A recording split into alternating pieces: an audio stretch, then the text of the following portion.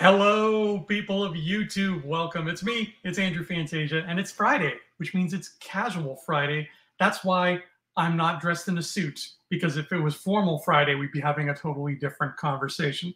Welcome aboard here on Digital Charcuterie. As always, if you like this video, give it thumbs ups, give it subscribes, give it bells. Don't give it bells, just ring bells. Please do not send us bells. We have enough. We're good. Also, if you like us and you like me and you like fantasy, maybe consider checking out my fantasy series that I self-published, and it's on Amazon right now. It's called We Were Wizards, and you got these two books available right now on Amazon. We Were Wizards Part 1 is this purple one, and then the next one in line is this silver one, and they're both sleek and sexy and gorgeous and just full of fantasy goodness with swords and magic and elves and dragons and stuff. Look, there's a spoilery preview right there. Woo, what's going on? There's something written in bold. You're going to have to zoom in on that if you want to see more. And if you want to see the rest of it, you're going to have to pick those up on Amazon.com. You can get them in hardcover like this, or you can get them in paperback or even ebook if that's what you prefer. So check out We Were Wizards. It would help me out a lot. Leave reviews too on Amazon if you like them. Even if you don't like them, leave reviews. And for the fantasy fan in your life, you can't go wrong. So today on Casual Friday, we have just a couple little things to chat about together. And I want to start with Ari Aster. Ari Aster is one of the, new kind of avant-garde horror directors who's been making a name for himself over the past decade, right? We've had people like Jordan Peele, like Robert Eggers, and Ari Aster kind of rounds out that holy trinity, more or less. They all have now officially had 3 big horror movies under their belt.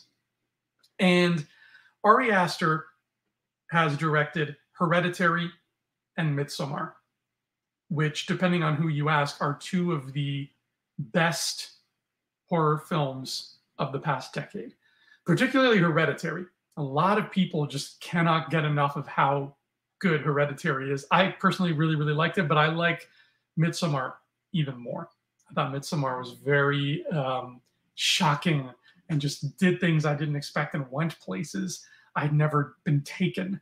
And very, very dark, disturbing, frightening, skin-crawling kind of movies. So Ari Aster's 3rd movie, Beau is Afraid, is finally out. And I wanted to talk a little bit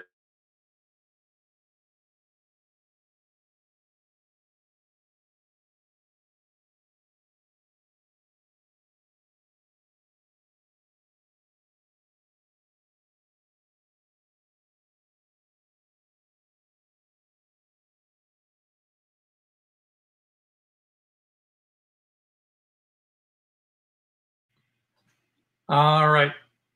That's better. Something happened with my microphone because why should the internet ever work perfectly? So, just to rewind, we are going to be talking about Beau is Afraid, the new Ari Aster movie, but we're not going to be spoilery about it. However, I am going to caution you that I will be spoilery about the tone of Beau is Afraid. I will be spoilery about the kind of filmmaking and the kind of storytelling that Beau is Afraid utilizes. So, as you may or may not have heard, if Ari Aster and his movies interest you, and if you've had this film on your radar, which I think quite a bit of you have. I remember James talking about it on the channel before.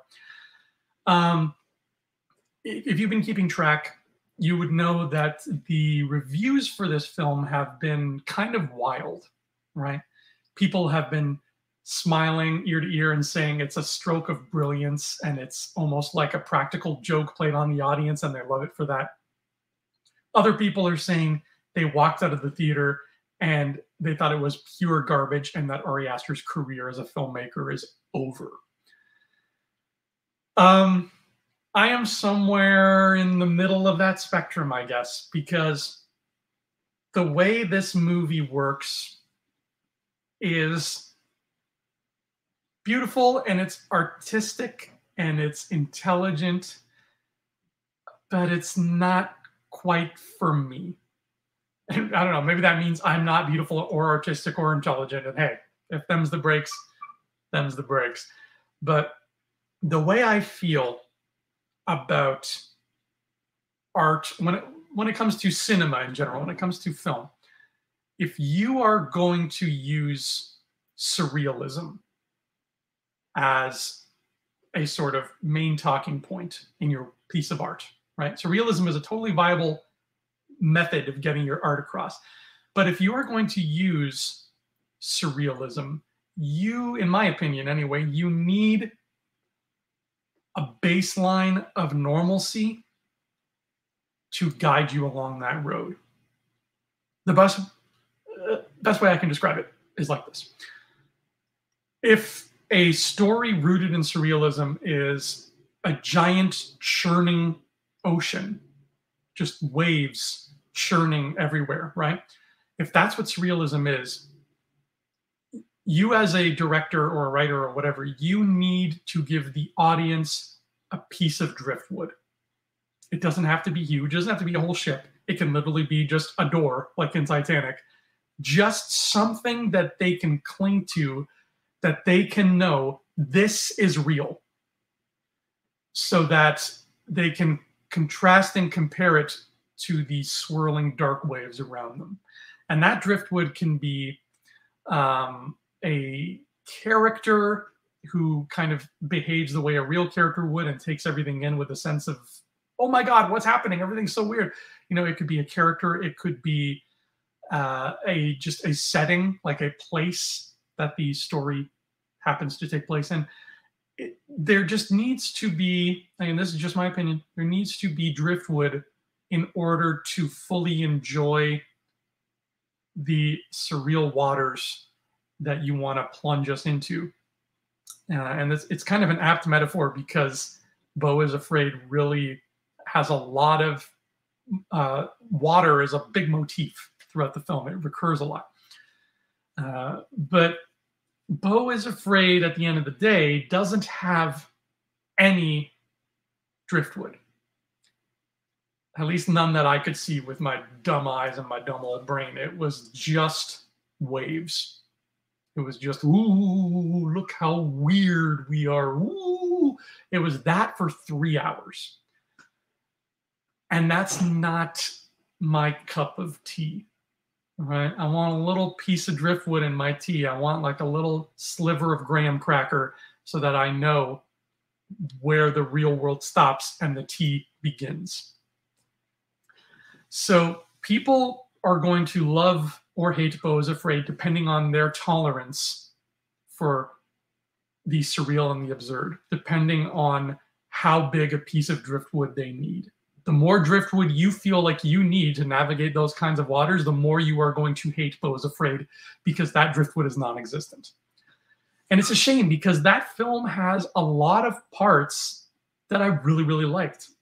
There's a lot of awesome stuff peppered throughout this 3-hour odyssey of a movie. But I don't think it was enough for me to say that I enjoyed the experience. And, you know, long movies, you all know how I feel. I love long movies. James will disagree, but that's okay. But there are long movies that feel like they go by like that. I'm looking at you, Avengers Endgame, and I'm looking at you, It's a Mad, Mad, Mad, Mad World. But then there are long movies that you sit there and you're like, oh my God, this is still going. And Beau is Afraid was one of those. So not to make this a review show, but I just wanted to kind of touch on that because it is kind of the hot button film right now, and it will be for the next week until Guardians of the Galaxy comes out. But I wanted to see it. I wanted to give it a chance because it's Ari Aster and I love his work, and I wanted to always give a new chance to new IPs, right? New original films and scripts. So of course I'm going to do that. That's why I also have plans next week to go see, what are those 2 new movies called? I have them written down right here because they looked exciting to me. Sisu and Polite Society. Those 2 looked really fun. And they're, from what I can tell, original films. So of course I want to go support them. So I gave Beau is Afraid that chance. It did not live up to my Ari Aster expectations, and it did not just live up to my, in general, hopes for a film like this. And I kind of knew what I was getting into going into it because of what everybody was saying. But I kind of hoped just that solid driftwood under my feet would be a little bit sturdier, and it really wasn't. The best praise that I can give this film, and it is praise because I do like what Aster did with it, is if you've ever had one of those dreams / nightmares where you're in your head, in your dream, you know you have to get to point B, right? Your dream is telling you, you have to go do this at point B. And every time you try to get to point B, things keep happening and sidelining you, and you never end up getting there. Beau is Afraid is an absolutely flawless 3-hour visual representation of that kind of dream. Best way I can put it. So that's how I felt about that film. Enter at your own risk, for sure. Please don't bring the kids. Please, go alone. This is a very uncomfortable movie to sit next to somebody with. But yeah, that's Beau is Afraid. I'm afraid. So a couple of email questions have come in. We're going to go over those right now, starting with a question from Logan Androya. Hi, Logan. So Logan is asking, just watching your video on Nicolas Cage in The Flash, do you think they'll digitally place Christopher Reeve's face on another actor for another Superman? Thank you for your question, Logan. Do I think they're going to do that? I mean, the short answer is absolutely not. No. I think that they have... Look, when Rogue One came out, people across the board love Rogue One. I absolutely loved that they CGI'd Tarkin, Peter Cushing, into that film. I thought he looked amazing. But I feel like I'm in the minority because everybody else I talk to, even though they love Rogue One, says they hated that. And that was a character that, let's face it, even among Star Wars fans, is not all that iconic, right? It's Tarkin. He's not uniconic, but he's kind of middle of the road. Like, who cares? It's Will Huff Tarkin, right? At the end of the day, that's no skin off anybody's back if you do something that tarnishes the good name of Will Huff Tarkin. Superman, that's a whole different animal. That is a completely different story. People are so protective of Superman to the point where it gets frightening. I mean, you've seen what these people on Twitter have been saying, some of these basement-dwelling edgelords that have crawled through the Twitter woodworks since Henry Cavill has been let go, right? The people who are talking about firing Henry Cavill as like a sin on par with anything Hitler did. And I think those same weirdos were making the same amount of complaints when there was talk of casting a black Superman, right? They were, again, up in arms about that. So there is a weird, scary, protective pocket of the internet that doesn't like anything left of center happening with the character of Superman. Christopher Reeve, I mean, he made 4 movies. Depending on who you ask, he made 2 good ones. And then his time passed. He stopped being Superman. So even if those weird pockets of Twitter did not exist, even if those weirdos were not, sending death threats to James Gunn on a regular basis, I don't think anybody would even dream of CGIing Christopher Reeve's face, just because I feel like it would leave a bad taste in people's mouths. As much as this Flash movie really feels like it's trying to pull from the greatest hits of DC films, those Superman movies feel so far removed from everything that they kind of stand on their own, and Christopher Reeve's legacy kind of stands on its own, that I feel like they just don't want to go there. They really don't. Nicolas Cage possibly showing up, I think, would be more widely accepted because that's a Superman we never got to see, right? That was, I believe it was supposed to be called Superman Flyby, the J.J. Abrams idea that he had. But to see Nicolas Cage step into that role is kind of like how we got to see Krasinski step into the shoes of Reed Richards for that one little cameo. It's fan service, acknowledging a real world thing that's never going to happen, but just paying it some tribute. That is something that everybody can get behind. Very few people will watch that on the screen and say, I hated that they did that. I hated that they threw in that Nicolas Cage Superman cameo. Conversely, many people would see a Christopher Reeve thing and flip out, right? So I think what they want to do, especially considering that Ezra Miller is not the most happy-go-lucky name in Hollywood right now, they want to ruffle as few feathers as possible with this film, and they want it to be a smooth transition from this into whatever the new DC world is going to look like. So they don't want to add any more bumps to this road than there already have been. So I would say, Logan, that if you want to see Superman as Christopher Reeve, just go back and watch those 4 movies, because I don't think it's happening anytime soon in this Andy Muschietti Flash film. However, we never got to see, in my opinion, we have never seen a great cinematic Lex Luthor. And I think it was a crime, a literal crime, that Gene Hackman played Lex Luthor in the 70s instead of Telly Savalas, because he would have been perfect. So if the Flash movie wants to give us a CGI Telly Savalas Lex Luthor cameo, I'm not going to complain. Just saying. Thank you so much for your question, Logan. And our last question, our final topic of Casual Friday today, comes from Annalise Dumfrey. Hi, Annalise. Annalise asks, what would you do about Majors, Jonathan Majors?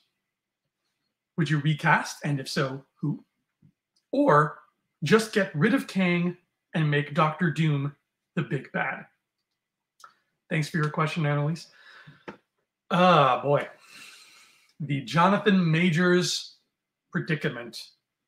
Of course, you know, this news drops in the middle of, like, you know, in 2023, in 3 months, Jonathan Majors has had 3 major blockbusters. He's had Devotion, Creed 3, and Quantumania. Like, he is the star of 2023, and then all of a sudden we find out that he's not so nice a person, apparently, allegedly. I don't know. I hope this all ends up not being true. But if it all ends up being true, and if he is in fact what these people are saying that he is, honestly, if I was in charge, and I am, but if I was in charge of the MCU, too much has already been invested in the character of Kang, especially considering the last thing we have ever gotten in the MCU ended by showing us what a big deal Kang is, right? There was a whole movie about how he's a huge villain, and 2 post-credit scenes about we don't even have an idea of how huge a villain he is yet because we haven't even met all the versions of him. That whole movie is just a introduction to, you are getting a lot of Kang. That was the thesis of that film. So the idea of swapping it out with Dr. Doom, which I hear a lot on Twitter, that sounds so stupid. I know people want Dr. Doom. Of course, we all want a good Dr. Doom because, hey, that's another villain like Lex Luthor who has not had a good cinematic representation. There is no good Dr. Doom in any movie. So, of course, we want the good doctor to show up. But no, absolutely not. Do not backtrack and erase all of this work that you have done and throw in Dr. Doom. I am unapologetically in love with the MCU. It's beautiful. It's what I've wanted since I was a little kid. And I have no problem with Phase 4. Phase 4 did not bother me the way it seemed to bother so many other people, because it has, since last year, it has become cool to not like Marvel anymore. So more people are joining in and saying, yeah, I hate it too. I hate She-Hulk so much, just because it's become cool to say so, right? I have never been that guy. I have pretty much been loving everything we've been getting. And the thing about storytelling, and I hate to sound condescending here, but I'm talking, please understand, I'm not talking to everybody here. I'm talking specifically to those people who become whiny babies on Twitter about the MCU. I'm zeroing in on you right now. This is where my condescension is targeted. Everybody else, don't take this personally.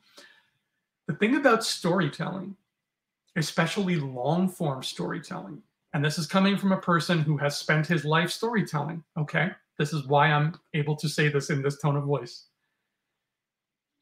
It's about planting seeds that pay off eventually. That's how storytelling works. Just because Phase 4 doesn't give you exactly what you wanted when you wanted it does not make it bad. It means that the people in charge of the grand plan of whatever the multiverse saga story is are pacing themselves according to how they, professional storytellers, believe works best to serve that story that they're telling. And that story that they're telling, considering that this is ending with a Kang Dynasty and Secret Wars thing, is heavily it heavily hinges on Kang the Conqueror being a huge part of it, and the multiverse that he so often interacts with being a huge part of it. That's how it works, okay? It doesn't have to do with giving you the cool stuff you want because it's what you want. That's called fan fiction, and that's why fan fiction is usually garbage, okay? So with that out of the way, now I'm addressing everybody again. There have been seeds planted throughout Phase 4 that are going towards some kind of endgame moment. And Kang, we know, is a huge part of that. So redoing it and throwing in Doctor Doom would be the stupidest idea they could possibly do. It would. It would be so stupid. It would be like showing Thanos at the end of the first Avengers and integrating him and his stones and the gauntlet into all these other little movies. And then halfway through Phase 2 saying, actually, we meant the lizard, not Thanos. That is absolutely not a smart idea. They're going to save Doctor Doom for when the time is right. And given what little I know about the Secret Wars comic, the time is probably Secret Wars. I wouldn't be surprised if Doom was the big bad of whatever Saga 3 ends up being. So if the people in charge of storytelling at the MCU have any brain cells among them whatsoever, you are not getting Kang swapped out for Doctor Doom. It's not going to happen.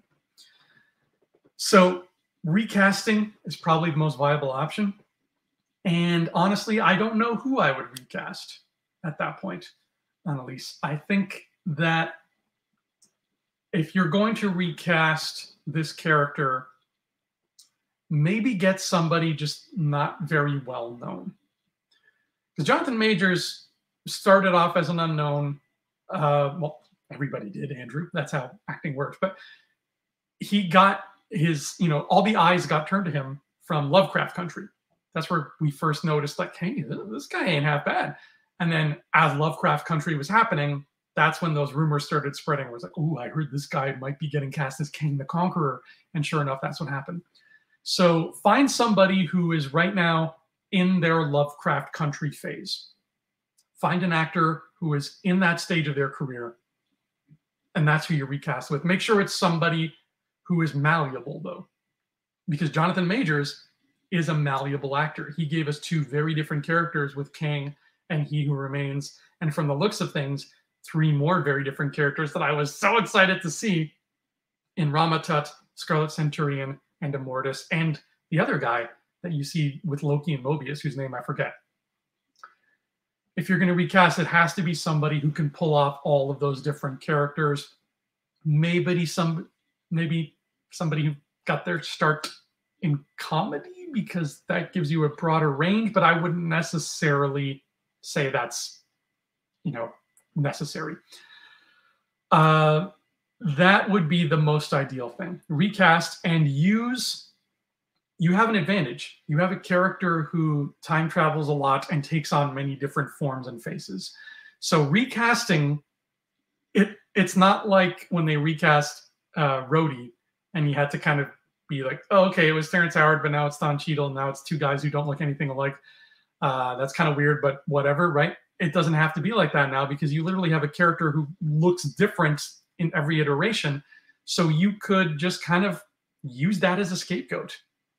Be like, hey, that guy doesn't look like Kang. Yeah, but he's a variant. It's still Kang. And they wouldn't have anything to worry about. He is literally one of the easiest Marvel characters to recast because of what his powers and his whole deal is. So recast Kang if it's necessary. Otherwise, stick with Majors if everything ends up being fine on that front. But man, what a mess this all turned out to be. The moral of the story, guys, if you don't want to create messes like this, the moral of the story is be a good person. Don't be a jackass. Don't be a jerk to people like some of these celebrities end up being. Just be a good person, and none of these unfortunate messes will ever happen, right? You think we learned this by now?